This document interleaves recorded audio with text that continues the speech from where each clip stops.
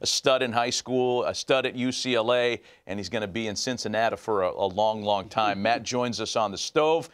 Matt, good morning. You're joining us from the Rookie Program, the MLB-PA Rookie Program today. Good to see you. Tell us about what's happening in Scottsdale. Yeah, good to see you guys. Thanks for having me. I'm just working out, getting ready for spring training. Hanging out. Unfortunately, not playing golf, but just getting ready, working out, hanging out with my brothers, and chilling. You know, what's interesting is that the program in Arizona that you guys are going through, what are some of the things that you're learning there? Like right now? Yeah, we're learning about, just different guys' experiences coming up through the minor leagues, through their debuts, how their lives have changed, how their families' lives has changed, and just really how the player and the person have transformed on and off the field through this program. It's really cool to get different guys' insights and different guys' experiences. There's so many players, that debut, Matt, that go through this program that struggle initially, right, when they get to the big leagues for whatever reason. It's too much pressure. The competition's different. That was not your story at all. You hit the ground running. Could you have envisioned a smoother start to a career? Are you the kind of guy that knows your heartbeat's so strong you know you're going to be there? Or were there any moments of self-doubt for you in May? No, I don't think, nothing came easy at all. I mean, the game is so tough and the players are good. They make adjustments so fast. So it's a constant game of, chess, and they're making adjustments to you, and you just got to be able to make them back. And sometimes they take a little bit quicker, and sometimes they take a little longer. So no, it's going to be a constant battle for me, and it always will be as long as I play, and really anyone who plays the game. But I'm looking forward to it. You know, Matt, I'd be remiss if I don't compliment you on the mustache. Very nice. Thank you. I just wanted to ask you, I think at the end of the season, we see, especially with young players, the organization will have them in, they'll talk to them about things that they would like them to work on. What are some of the things that you've identified that you've been working on this winter to take you to the next level next year?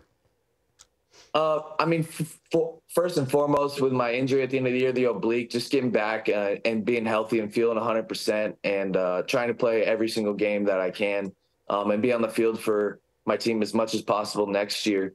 But other things, just continue to use the whole field, hit hard line drives, and then being able to play anywhere on the field. That's always something I've prided myself on. Those two things are really big for me right now. We have some footage here of your first homer, Matt. You're 23 years old. You're in the big leagues for the first month of your life, and your first homer comes against a guy who has a pretty good Hall of Fame case in Adam Wainwright. Did you get the ball back? Yes, I did. Yeah, it's in my room at home. That was cool. Did you have to do a lot of brokering for it, like tickets, shoes? How did it come to you?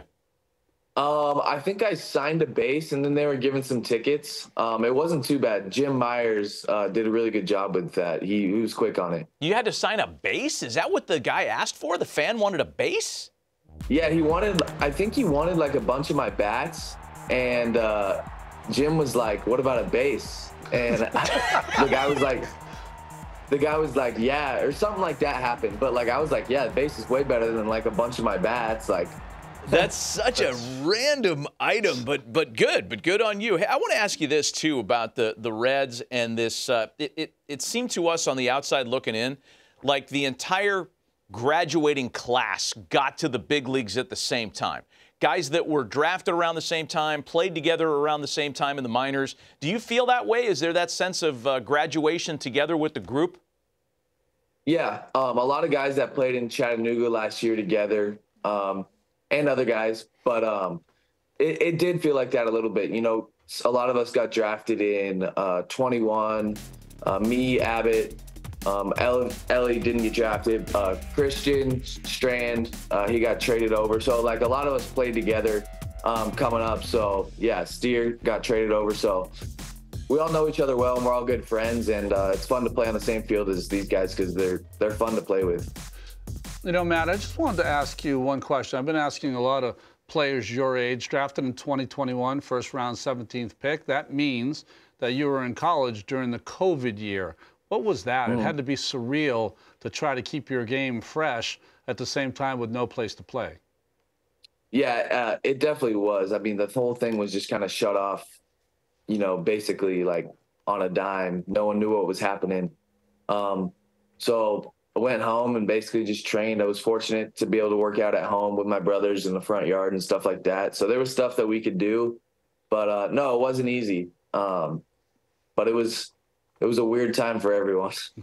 Hey, so because your college days are not exactly like, you know, way back in the rearview mirror, I'm sure you can still access those days pretty easily, Matt. We have assembled a few UCLA Bruin baseball trivia questions for you.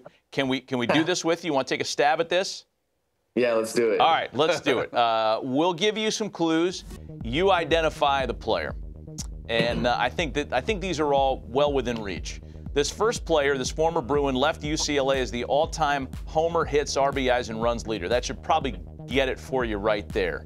Played, is a current major league manager. He was well-traveled as a player. Sparky Anderson had him as the next Stan Musial, just as a little kind of added incentive. Who's CLA? Who is the Bruin we're talking about, Matt? He's a manager now? Current big league manager. Left, all-time leader in hits. All-time leader in hits, homers, runs batted in, and runs scored. We got to let's give it up. Let's give it up. Dave Roberts. Oh, that's a good guess. No. It's Torrey. Yes. Good guess in Dave Roberts. I would not have had him with the home runs, but Nor would I. yeah. I would not have had him there either. I would have had Karros there, by the way. By the way, Eric Karros is the all-time leader in homers by players born in New Jersey. Really? Just put that one away. Let's get to the next one. That's Let's get to the next pretty one. Here we go. A little younger guy. Graduated from the same high school as Garrett Cole. UCLA was his dream school. I'm not sure, was that? I think it was Orange Lutheran, if I got that right, for Cole in Orange County, where you grew up around your part of the world too, Matt. First round pick by an NL Central team. Garrett Mitchell. This is a little misleading. Yeah, okay, you got it. Nice. Yeah. Garrett Mitchell. You played with him. You guys were at UCLA together, weren't you? Yeah, we were. One more, last one here, and I think this is, you'll get this one too. There's a Cole connection here as well. Two-time MVP as a Bruin, team MVP, won 2 World Series titles, has played his entire career near his hometown. His family was season ticket holders for the team that he has starred for. And at the end, this one gives it away. His sister can't decide who is her favorite Bruin, brother or husband. Who's CLA? Who's this, Matt? Garrett Cole. No! Who is it? Flip it around. Who would your other guess be? It is, yeah. Brandon Dang. Crawford. Yes. Yeah, good stuff, man. Hey, thanks for playing the game. We appreciate your time, Matt. Good to visit with you. Enjoy the rest of the MLB-PA Rookie Program, and we can't wait to watch you during your sophomore season in Cincinnati. Yeah, thank you guys for having me. I appreciate it.